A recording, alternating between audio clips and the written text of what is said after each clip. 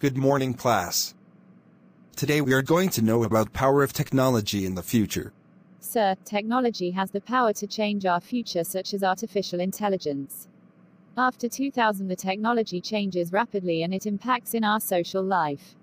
Increasing automation and digitization in the workplace is gradually altering the quality and quantity of jobs. New skills are demanded and hence born, while older skills are becoming obsolete. New skills are demanded and hence born, while older skills are becoming obsolete. The rise of newer jobs gives developing countries the opportunity to venture into newer market segments and compete with the bigger economies out there. But this also comes at a price of job polarization, inequalities, and ineffectiveness of displacing existing labor into similar productive job structures. Technological advancements, in many ways, have the power to disrupt the future of work, and it is high time that developing countries, like Bangladesh, start considering this more seriously and ensure a smooth graduation to work transition for the upcoming youth. According to Forbes, the two industries that will benefit from technological surges are the tech companies and healthcare industry. Cloud computing, machine learning, artificial intelligence, AI, and big data will be the most popular subsectors. With more advanced solutions will arise the need for heavier skills, but considering the education structure and majors offered in Bangladeshi universities, all courses will need a reboot to incorporate practical and application-based learning over theoretical knowledge.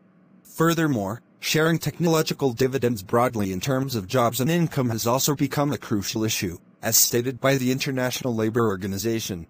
There are doubts about the ever-rising big data platforms that collect information on consumer behavior and preferences, claiming this enhances efficiency of the economy.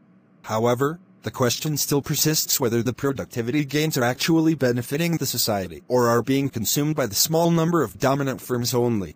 Additionally, jobs in manufacturing and parts of service sectors will continuously decrease while low-skilled and high-skilled jobs are going to be on demand. Unless effective transition policies and steps for acquiring relevant skills are implemented, many people on the verge of unemployment might be forced to accept lower-paying jobs, hence putting pressure on the wage of the low-wage sector. Eventually, middle-skilled earners will be pressurized to transition to low-wage manual work, reducing job quality and satisfaction. The uncompromising impact that digitization and automation will have on business is the risk of bolstering existing gender imbalances. According to one study, men are expected to recover from job losses more smoothly than women. Moreover, these alternative career opportunities for women are often found in the care sector, which is further expected to expand due to population aging. In developing countries, like Bangladesh, women are usually associated with caregiving industries and believe that automated and tech-savvy jobs are more appealing for men. If this stereotype is not properly addressed, the future women of this country will suffer from significant unemployment, causing our economy to lag behind. In 2019, Bangladesh exported $30.13 billion worth ready-made garment (RMG) goods, making up more than 84% of the total export of this country. Bangladesh has always maintained its lead in this industry due to its over-reliance on cheap labor and lower manufacturing costs, but with impending automation and digitization comes obstacles that will increase competition with key players like Vietnam. Machineries will be replacing people and sustainable technology adoption will increase productivity and profitability.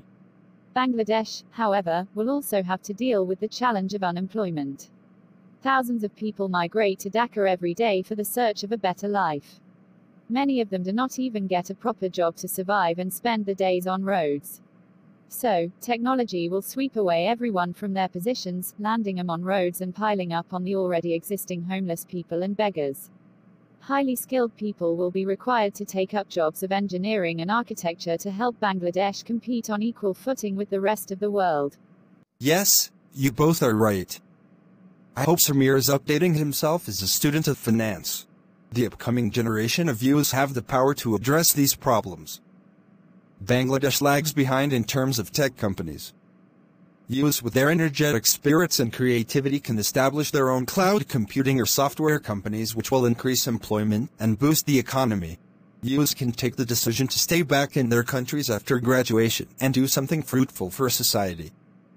The way forward for Bangladesh is to implement policies, increase tertiary level education quality, and promote the zest of entrepreneurship among young minds. It is high time that creativity, Innovation and leadership are valued for surviving the wave of Fourth Industrial Revolution. So class, we have learned today how digitalization will change our working pattern in future. For more updates, please do subscribe the channel, hit the bell icon, like, comment and share.